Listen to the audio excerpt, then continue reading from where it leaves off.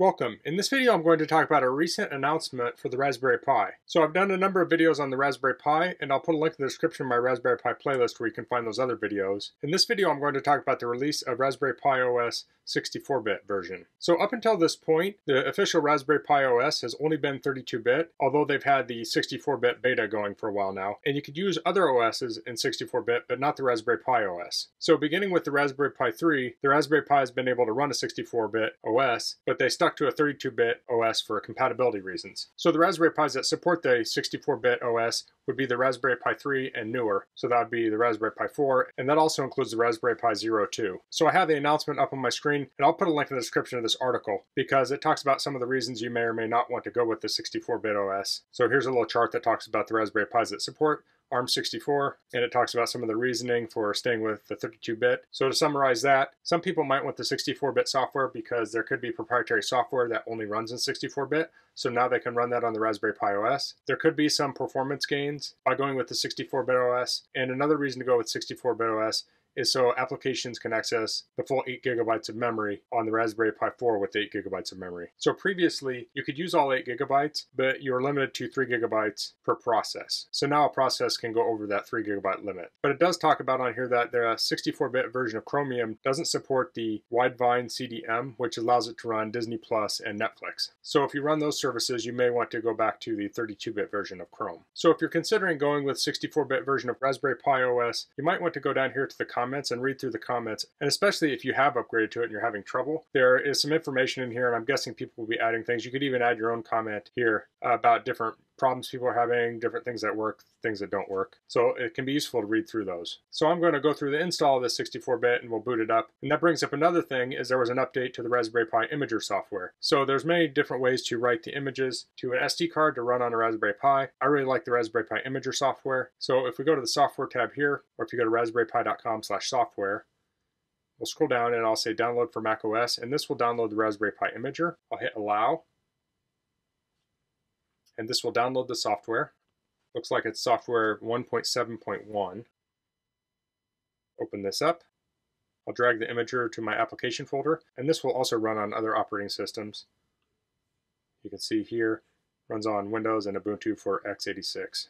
So the imager is installed. On my Mac, I'll hit Command Space and open up Spotlight, so I can just type Raspberry Pi Imager. That comes up. We'll launch the software. It's asking me if I want to open it. I'll say Open. So here I'll say Choose OS. So the default here is Raspberry Pi OS 32-bit, and then it has Raspberry Pi OS Other. So typically what I do is I download the images to my computer because I like to write them many times. So I'll usually use the bottom option, Use Custom. But this time I will go to Raspberry Pi OS Other, and I'll scroll down, and we have the Raspberry Pi OS 64-bit. So this is the desktop version, so this is the full version. And we also have the light version, and we have the legacy versions. So the new version is based on Debian Bullseye, and there are people that have issues with certain things on a Raspberry Pi when using Bullseye. So if you do have trouble with Bullseye, don't hesitate to go back to the legacy copy. It's plenty fine. Just keep it up to date and you'll have all the security updates. If the cutting edge isn't working for you, there's no reason to torture yourself with it. So I do see here they just have two versions of the 64-bit. They have the light and the full. They used to have the light and then two versions of the full. One was the desktop and one was like desktop full. But I'm going to be doing the desktop here, and then I'll choose my storage and I'll insert a micro SD card.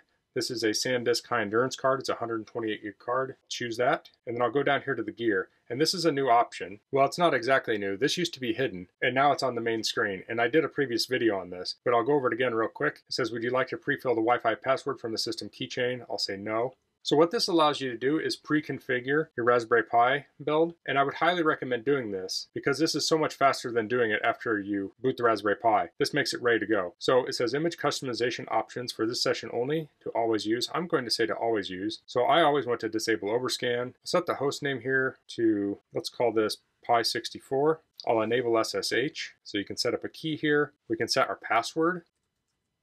We can configure Wi-Fi. So if I hit that, that will turn Wi-Fi on. I have this connected to Ethernet, but that's a very handy way to set up Wi-Fi. We can do locale settings. I've always found this to be very slow. Doing it through the interface right here, we can do it. I have it set up as America, Chicago, USA, and I can say skip the first run wizard now because I don't need that anymore. And we can play sound when finished, eject media when finished, and enable telemetry. So I'll hit save, and I'll hit write, and I'll say yes. and now this will, it'll ask for my password. We'll do that. And now it will download that image and it will write it to the SD card. So if I already had the image downloaded, this would happen a lot faster, and then it would speed it up for subsequent imagings. So while this is doing this, I want to go over another little quick tip. If you have trouble with your micro SD card, there's a utility called SD Card Formatter. I already have it installed on my computer. And you can download that from the SD Card Association. I'll put a link below to that. And this is a good utility to run on your SD card if you're having any kind of weird issues. And you can do a format of it, and it kind of almost like resets the card. So I'm obviously not going to run it now because the imager is using it. And this is a brand new card. But if you've been doing lots of different things with the card, maybe you had it in a action camera or something, and you're having bugs getting it to work on your Raspberry Pi, you can run it through this software. It will erase it, it will clean things up a bit, and it can fix some problems. And I have had issues where I've used this software and it has repaired them. Okay, so I'm going to speed up the video here, and then we'll switch over to the Raspberry Pi and we'll boot this.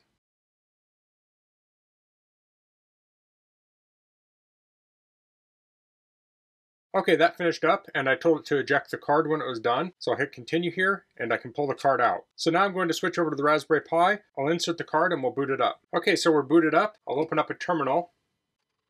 Then I'll type uname space -m, and it says AArch64. So that means we're running 64-bit Raspberry Pi OS. So the first thing I would do if I have a new instance I've opened up is run the updater. That's up here. It says updates are available. So you'd want to click that and install the updates to make sure you have all the latest updates for whatever system you're running. And then you can test out whatever software you want to test out. So if you have a system now that runs on 32-bit, there could potentially be some techniques for upgrading to 64-bit, but my preferred method would be to get a new SD card and start from scratch and then copy everything over that you want to copy over. So I've been using the Raspberry Pi since the original one. It's come a long way, and moving to a 64-bit OS is just a progression of all that. But you could certainly have problems running it. So like I said earlier, you could always go back to a 32-bit OS or even go back to a legacy version of Raspberry Pi OS if whatever you're trying to run isn't running on the latest system. So that's all I'm going to cover in this video. If you have any questions, please leave them in the comments. If you like this video, please click like. If you haven't subscribed to my channel, I'd appreciate if you could do that. And thanks for watching. Until next time, goodbye.